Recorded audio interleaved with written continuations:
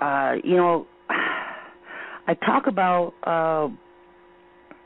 things on the show that other people won't touch with a 100-foot pole, and tonight's going to be no different. And this is the thing I've been trying to tell people. You don't understand what demigods is. Did you look it up when I told you to? Like, I talked about this last week. Do you know what a demigod is? A demigod is a person that's half supernatural and half human. Who you think made the pyramids? Who you really think made those pyramids, man? Did you not know that the pyramid is also on the side of the moon? Did you know that? Did you know the pyramid that you see in Egypt is on the side of the moon? I wonder why. Spirit took them over. You ain't gonna come here and think you gonna set up camp, and the fallen angels, this is their home. They got nowhere else to go. They can't go out in the galaxy. The Lord forbids them to go. They can go from the moon to earth. That's it. And they decided, okay, we're gonna take the Lord's people and destroy them, and that's what they've done. And that's the offspring of angels. When the angels' fathers came down here and mixed seed with the human side, they left their offsprings on earth. When the Lord put their fathers in captivity, they still was roaming the earth. I'm gonna tell y'all something. A lot of people in power are not who you think they are. You're gonna be surprised to see who Obama really is, and Rothschild, and the Rockefellers. I'm telling you now. But I have to put the vibration out to let y'all know. These people that you see before you are not who you think they are, man. They're straight up demigods. This is a spiritual warfare. That's why America is going through turbulence. America is going to be crushed, you know, and the people that's running America are evildoers. They're working for Satan, man. Obama looks just like humanity, right? All these Bush and Clintons, but those are demonic gods, man.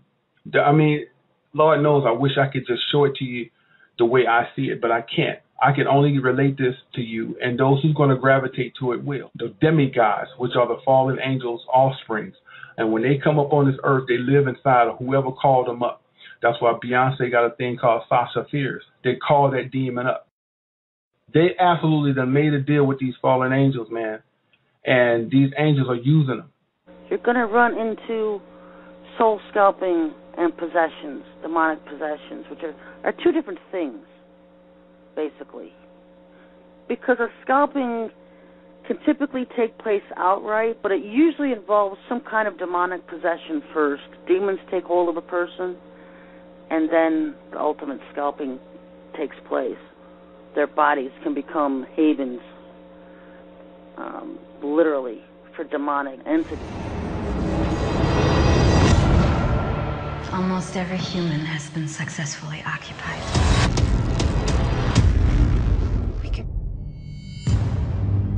Barely a bone not broken or organ ruptured. This one wants to live. When we occupy this host, her memories will lead us to the resistance.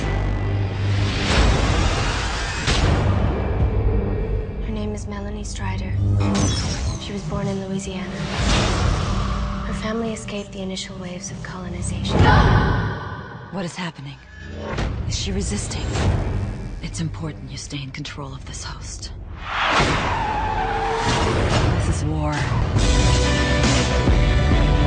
And so now it makes more sense than ever, because when you look at the bloodlines of all these secret societies and these groups, everything's always bloodline oriented.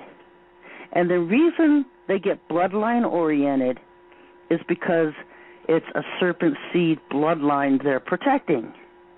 Because with serpent seed bloodline, you can do particular things. It's a different seed than Yah's seed through Adam. It's a different seed.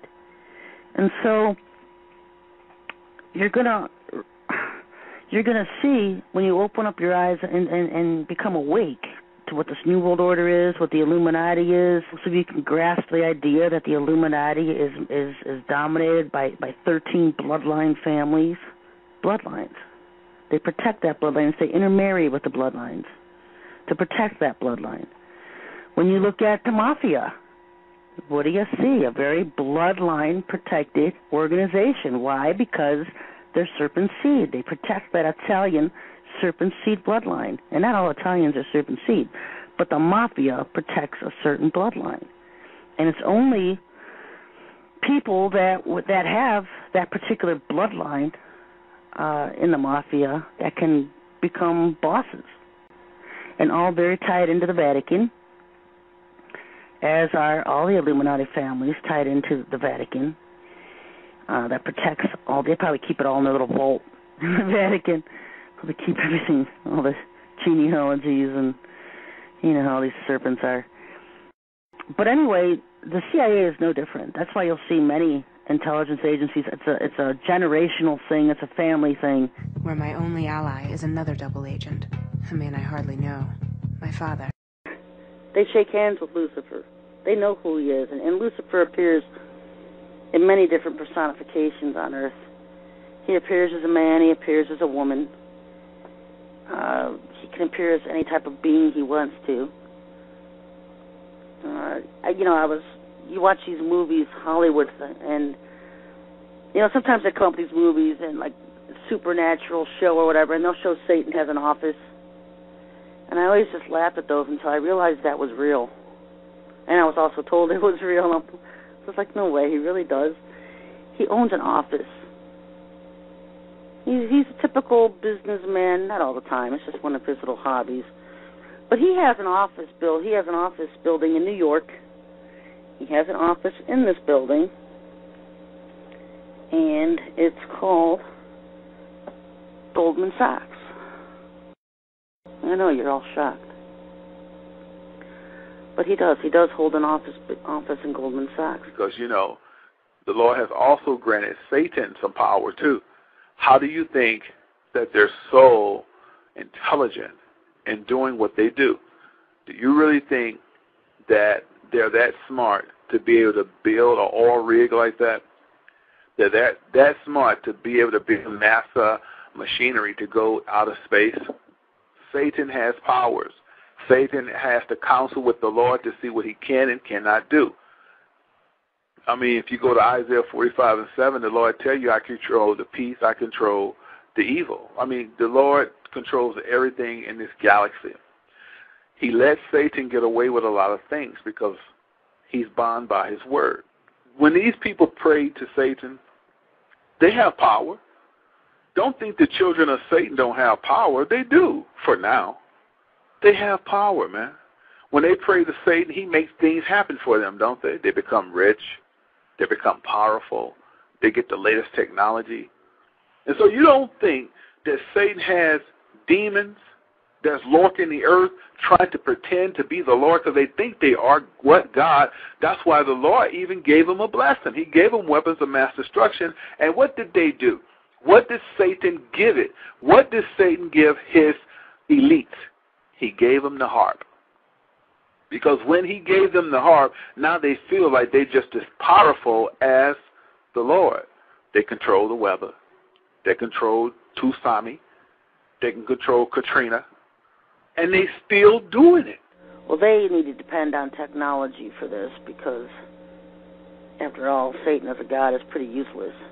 He has to depend on technology for everything. Otherwise, he can't rule the world. He's not omniscient. He's not omnipresent. He's not all-powerful. He's just allowed to do with what he has, with what the Lord allows him to do with the things he has. Argus is the equivalent of having up to 100 predators look at an area the size of a medium-sized city at once. This image was taken 17,500 feet above Quantico, Virginia, and covers 15 square miles. This whole image is at a very, very fine resolution. So if we wanted to know what is going on in any spot along this image, say near this building at this intersection, we can generate a moving image that shows what's going on in the area. Simply by touching the screen, Antoniades has opened up a window showing a detailed area, while still maintaining the broader context. And everything that is a moving object is being automatically tracked. The color boxes represent that the computer has recognized the moving objects. You can see individuals crossing the street. You can see individuals walking in parking lots. There's actually enough resolution to be able to see the people waving their arms or walking around, what kind of clothes they wear. And you could pick the location of where you produce these images anywhere in the entire field of view. Now, how this happened, man trusting these fallen angels. They made a deal with these angels to come in human format.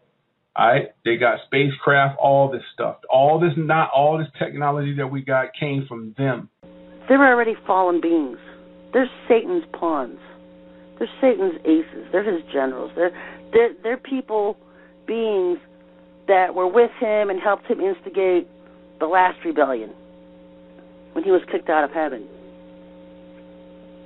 When Satan was full of pride and wanted to be worshipped as God, they were with him then. All of these people have a hidden agenda, and they all pray to Satan. And Satan rewards them and controls them with his offsprings, and they call the fallen angels. So they morph themselves, man. They can morph themselves into a woman, a man, a car, a house, whatever they want to do. I'm seeing symbols. We've kept much from you, Sam. This isn't my war. I fear it soon will be. What you're about to see is top secret. Do not tell my mother. Any of these look like the symbols you saw? Where did you get these? Archaeologists found these unexplained markings in ancient ruins all over the world.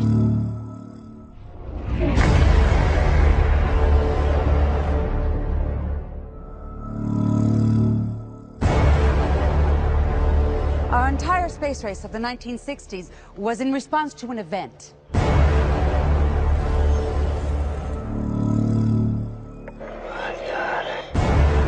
If you breathe a word of what you've seen here, we'll do time for treason. Everything humans know of our planet, we were told had been shared. You lied to us. You've made a grave mistake.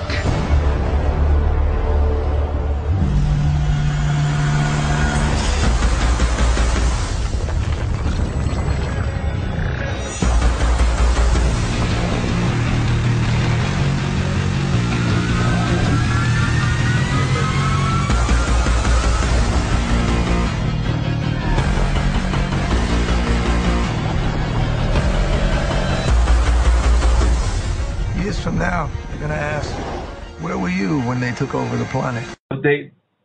This is why they have this thing called aliens. There's no such thing as aliens. But the fallen angels' offsprings is causing this hysteria with aliens, so you'd be scared to death and you accept the mark of the beast before they get here. Just wanted to say so long, Percy. Oh, and just one thing.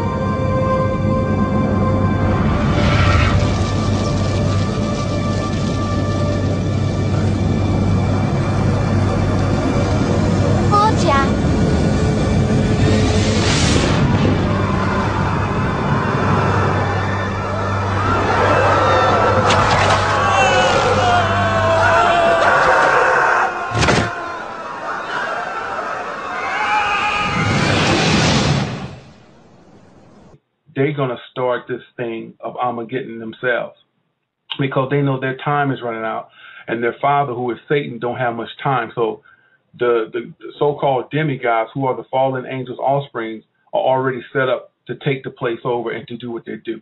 And he will confirm a covenant with the men for 7 years. This marks the beginning of our 7 years of peace.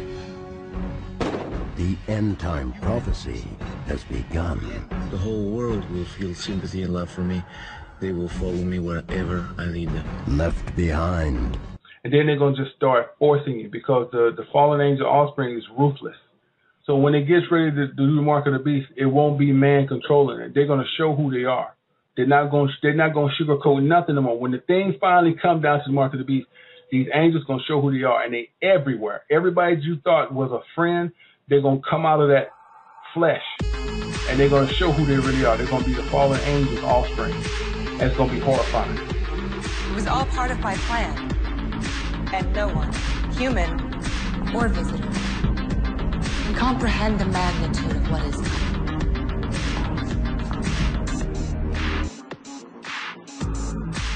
This is not a coincidence, man. So who will give the mark of the beast?